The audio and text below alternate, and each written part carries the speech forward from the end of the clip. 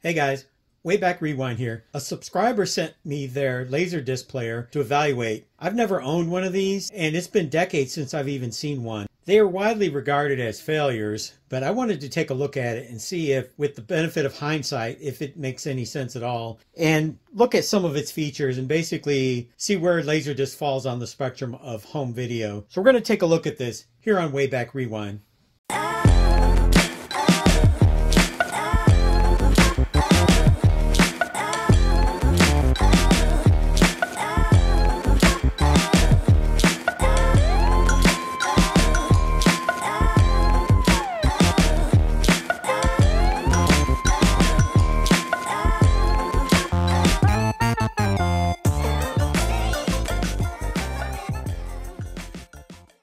So today I have one of the late model examples of a Laserdisc player. Laserdisc was a format that came out in 1978. Came out just a couple of years after VHS and Beta. It never competed head-to-head with video recorders, and mainly because they don't record. That was a big hit on this format. People were comparing them to VHS and Beta. It almost didn't make sense. Idea that you could buy a movie and own it in your home was not even an idea that had been thought of. Like most products, VHS and Beta was an answer to a problem. Television before 1975 was very different than how we watch television today. Back then, a TV program came on once, and if you missed it, you just missed it. And in 1975, when home video became a thing, when VCRs hit the market, there were lots of different formats. You know, I'm not going to get into the format wars here, but basically for the first time ever, people could record a program and watch it later. That was called time shifting. Time shifting was the primary reason why VCRs were marketed. The idea that you would rent or buy a movie had not even been thought of.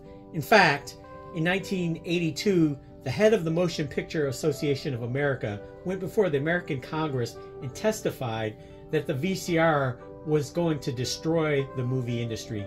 And they wanted Congress, if not to ban them outright, to put a heavy tax on them, with the tax money going to the MPAA. I don't think I have to tell you that didn't happen.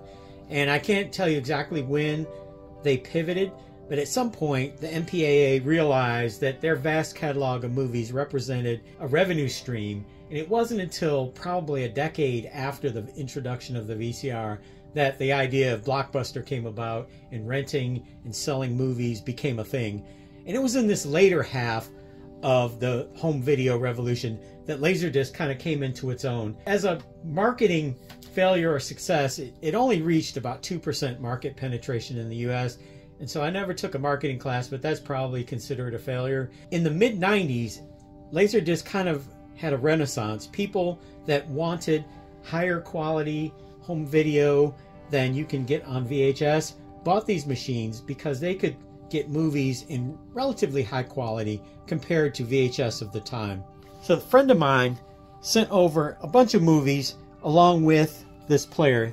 The movies, some of the movies were classics like Star Wars. I call that a classic, but some of these also are from the mid-90s, which were contemporary movies at the time this machine was made. And so one of the things about Laserdisc that's interesting to me, it was the first mass-marketed optical media player for the home market.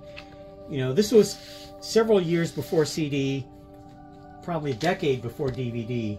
And so this was the first time that consumers had access to an optical media. And so it's this weird combination of technologies that's fascinating today. If you look at the disc, it's roughly the size of an LP. It's just about a half a centimeter, under 12 inches. It has this weird hole in the middle, the size of a 45. So it's this weird mashup of LP and 45. The light catches it just right. You can actually see grooves on it. And speaking of grooves, this is an analog video format. I'm going to put this in here just so I don't have to keep holding it. The later models were front loaders like this. Since they overlapped the CD and even some of the later models overlapped DVD, these machines could play just about any type of optical media, which made them semi-popular in the later half of the 90s, even though they never reached the popularity that most people would consider a success. For late 70s technology, they did have some advantages.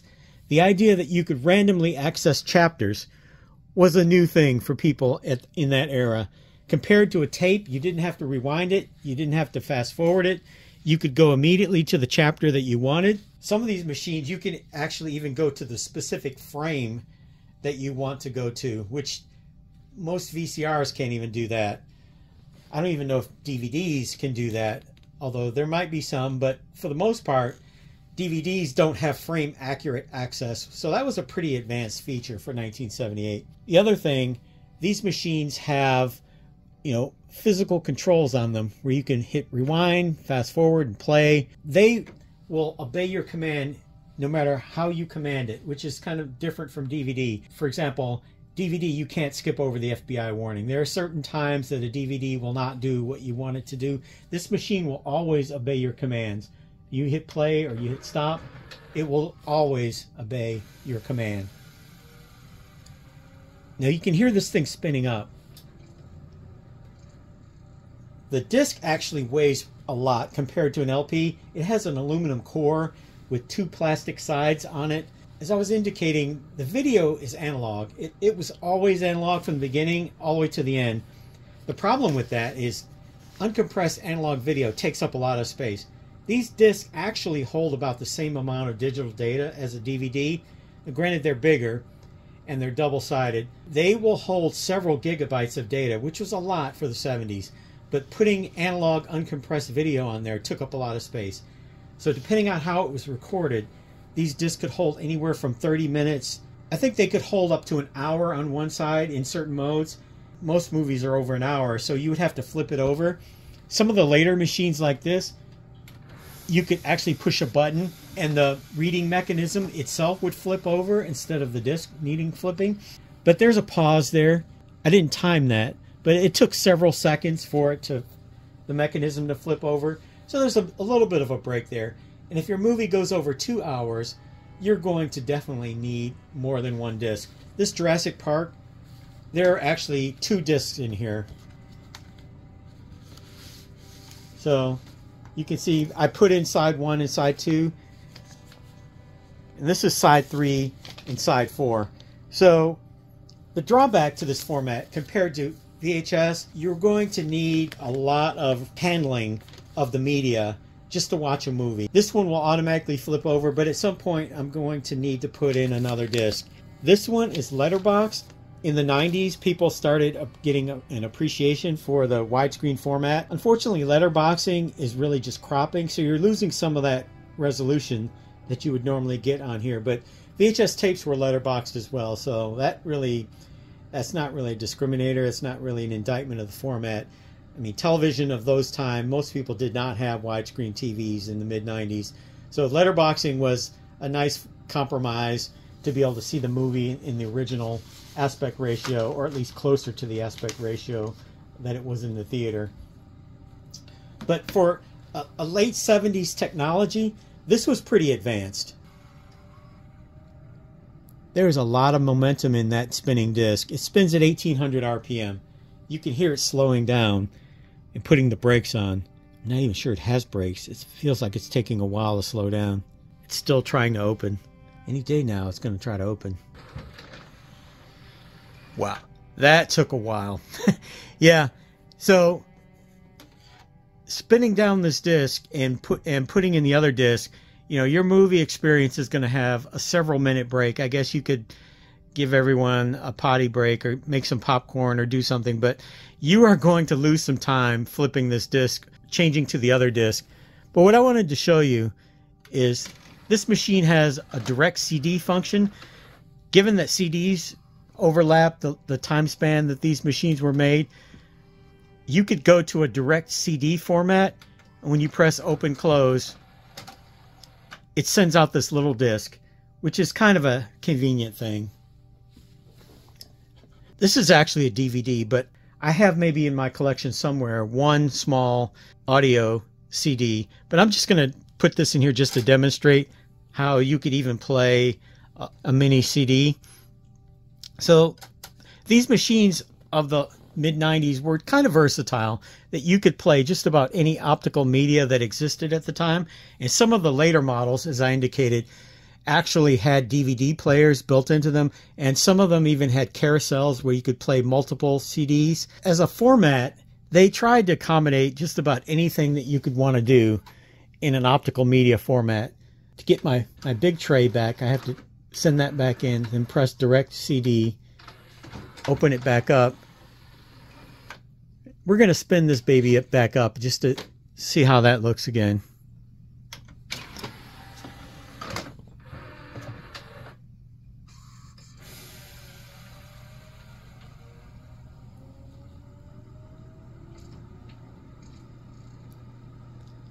It actually spins up quite a bit faster than it slows down. I'm going to put my microphone over here just so you can hear that. All right, let's hear this thing spin up again, because that's kind of a neat sound. I'm just going to be quiet so you can hear it spin up.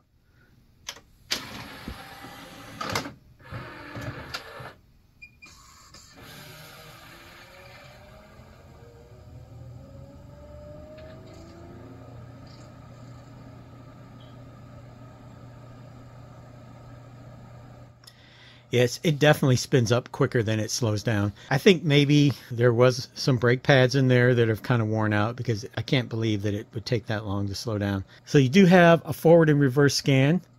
Some of the early machines didn't really have that capability. They added that to some of the later machines. The machines that were recorded in constant angular velocity could do that right out of the gate. The chapter access is kind of neat.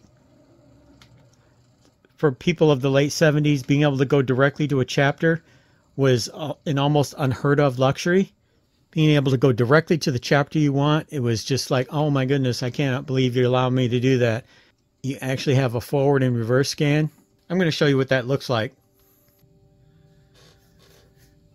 So I've got the movie up here on the screen. It's a letterbox movie, so I was able to put my TV into cinema mode and fill up the entire 16:9 screen. By today's standards, it's not quite as good as DVD, but for late 70s technology, analog video, it's actually pretty good. Certainly better than VHS. I do have this movie somewhere in a box in the closet in VHS. I was going to do an A/B comparison, but I think that's kind of pointless. I know from the specs that it has about double the video resolution and bandwidth of VHS. It's kind of hard to compare analog formats, but the quality is clearly better than VHS. But that's not really what this was about. VHS, as I said, was all about time shifting. It wasn't until later in its lifespan that the MPAA got on board and they started putting their catalog out on tapes. But videophiles continually wanted this format over VHS. They did not want to build up a big collection of tapes. They wanted Laserdisc because these could be played indefinitely, although laser rot became a thing. But theoretically, these discs could be played indefinitely because there's no physical contact between the disc and the playing mechanism, similar to CD and DVD and Blu-ray that came afterwards. From a historical perspective, I can easily say that this machine is like the grandfather to DVD. DVD literally does everything that this does and better.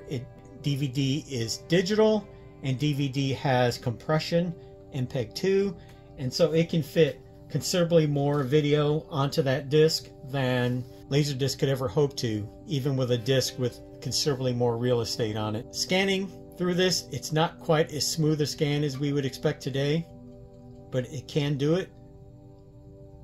Let's check out the pause. The pause is basically non-existent. Some machines would have a digital memory in there that could actually store a frame. This one literally does not. The scan is not very quick. That's as much as I have. I can't go any faster.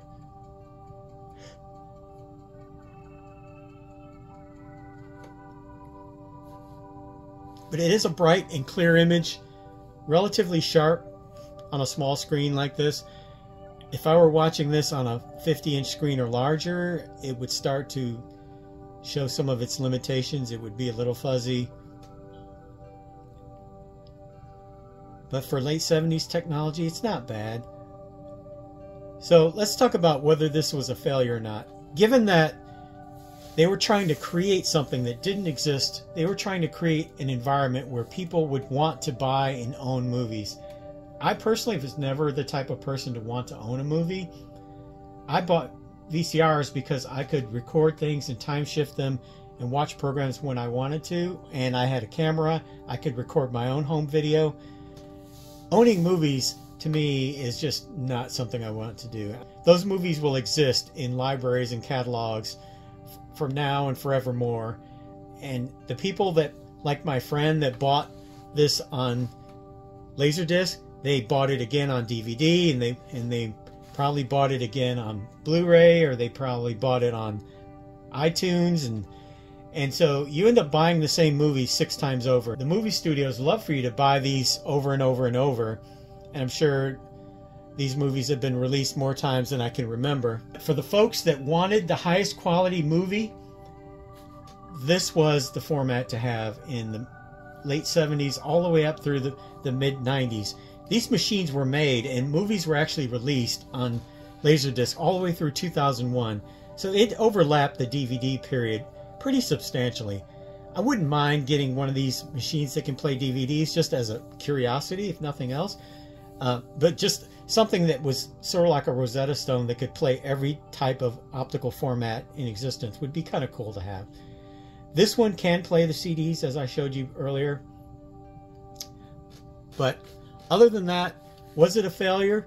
2% market penetration, I think, speaks for itself. It was a super highly niched product. It was a little more popular in Japan, from what I'm told, 10% market penetration.